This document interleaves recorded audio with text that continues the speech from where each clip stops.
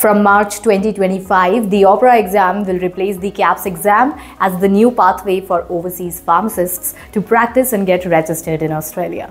Are you a pharmacist dreaming of working in Australia with a six-figure salary? Then you're at the right place at the right time.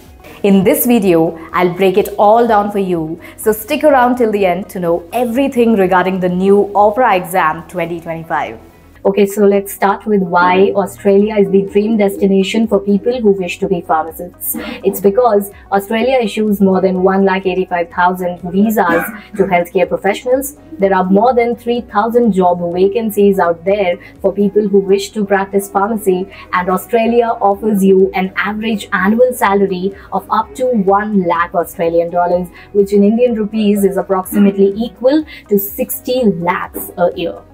Now, what are the benefits for pharmacists who will work in Australia? Number one is the higher earning potential. The jobs in Australia offer huge salaries to pharmacists. Next is the quality of life. Because Australia is known for its high standard of living, excellent healthcare, and diverse culture, it makes it an attractive destination for so many people. Next is the career opportunities. Because there is a high demand for pharmacists in Australia, along with perks such as instant PR or work visa.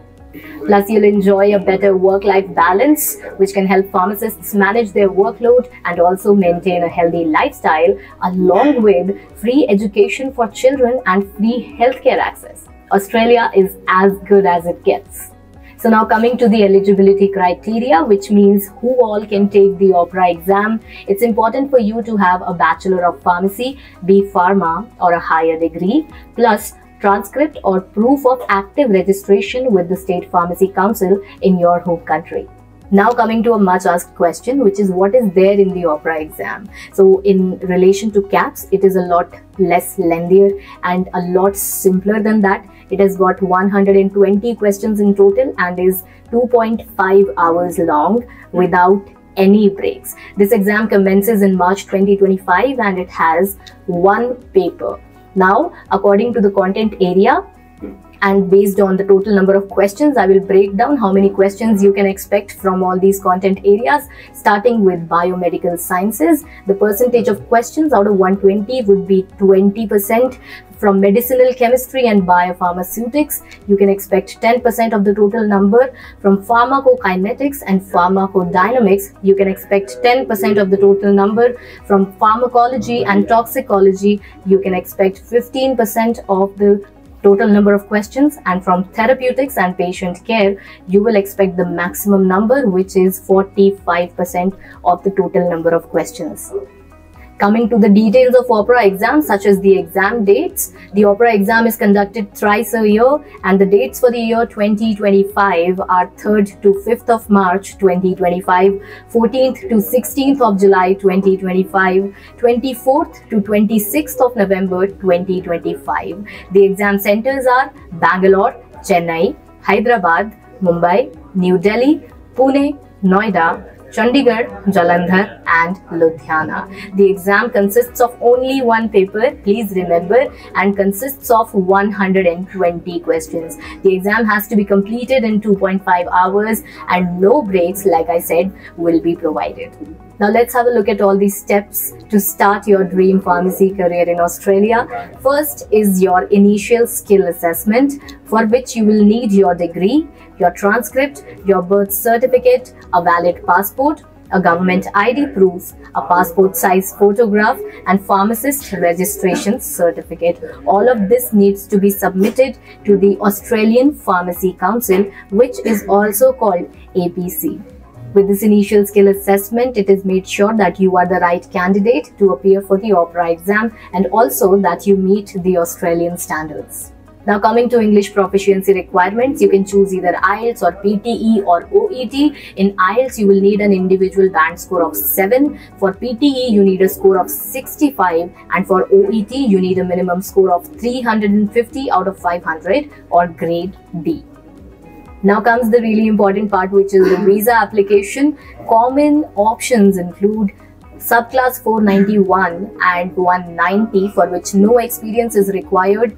And if I talk about the work visa, subclass 482 and 494, 2 years of experience will be required. And if you're going for study visa, you can work for 24 hours a week and intern hours would be 1575 hours.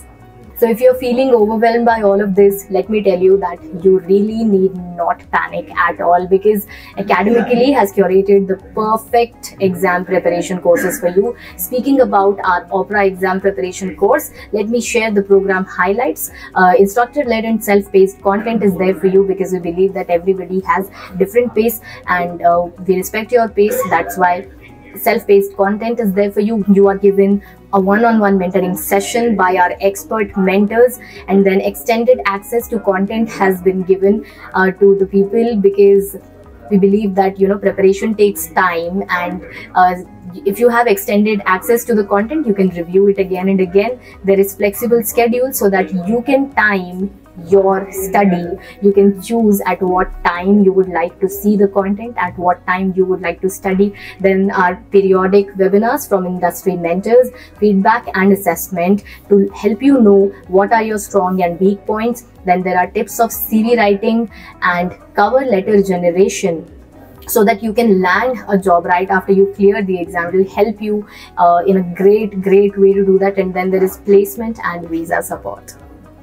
So if you're feeling overwhelmed by all of this, let me tell you that Academically has curated the perfect exam preparation course for you. Speaking about our OPRA exam preparation course, let me share a few highlights. Instructor-led and self-paced content. We believe that everybody has a pace and we let you move forward with that pace only. There is one-on-one mentoring support, so that you receive the support that you need.